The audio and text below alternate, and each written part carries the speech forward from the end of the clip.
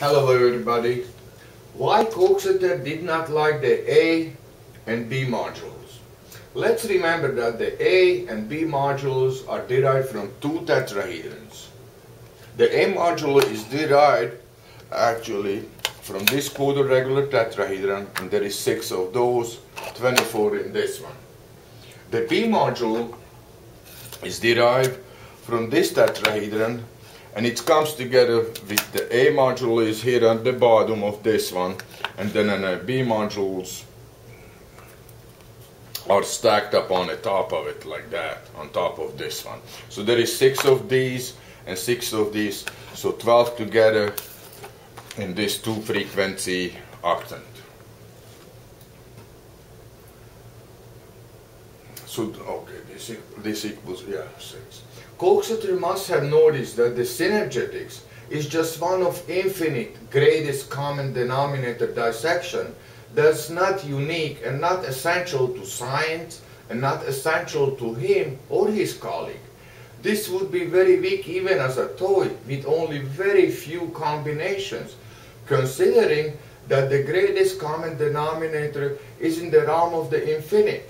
But even if Coxeter perhaps did not explore these exact avenues, one thing is obvious to most geometers is that if a given space-filling tetrahedron has all edges and areas all different, like the A module, where is the A module? All the edges on these modules are different length. Every one. Every surface, all 4 faces are of different triangles. So, and this rule applies in synergetics to the B module, to the T module, and to the E module, which is 1.5 times smaller than this. Looks exactly like that, but just smaller. So, such space-filling tetrahedron is always inferior to a space-filling tetrahedron with the maximum commonalities of edge lengths and areas, like the double corner. Now here in a double corner we have only 2 kind of surfaces. These are identical and these 2 are identical. And so we have 3 different kind of edge lengths. Not 4, 3. Same applies to the octant. This is the octant, has actually 3 identical faces and 1 different face. All these are same length and these are different than these, but they are all same. So there is only 2 kind of surfaces and only 2 kind of edge lengths. And same with the solid kite. Solid kite is probably the worst from all R modules, but it contains all the surfaces of our set. Square root of 3, square root of 2, edge 1. But so these are common in areas, and then these 2 are different. So this tetrahedron has the largest surface, but it's very important in our set because it replaces that necessity that we have to alternate the left and B's, which we don't because we have this module. So this kind of tetrahedrons are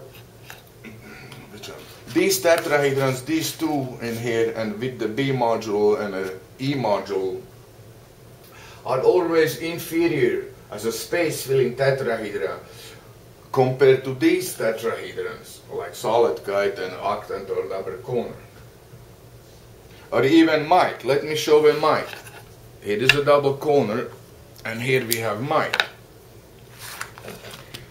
Now we all know that mite is now not a minimal tetrahedron. Now they took it out. Now they maybe gonna put it back. I don't know what's gonna happen. But we can see this is a mite, and he has 1 surface in here. These 2 are matching, and this one is different again. So this one has 3 different surfaces, just like my solid kite does. But compared to the mite, compared to a double corner, this only has 2 different surfaces. So I guarantee you, if we would put these into same volumes, this one gonna be more efficient because it has less surface than this one. A tetrahedron like this always be operating at the lowest common denominator, like this. That's why we have 24 of these in a cube and we only have 6 of these in a cube. So that's self-explanatory. Apparently this is unknown to synergy guys. Erner and the synergy enthusiasts seem somewhat insulted when most geometers are so dismissive of the A, B's, T's and E's.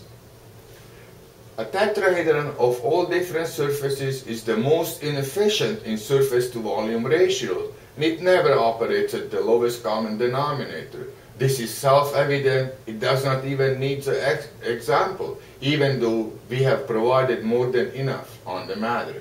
Thank you all.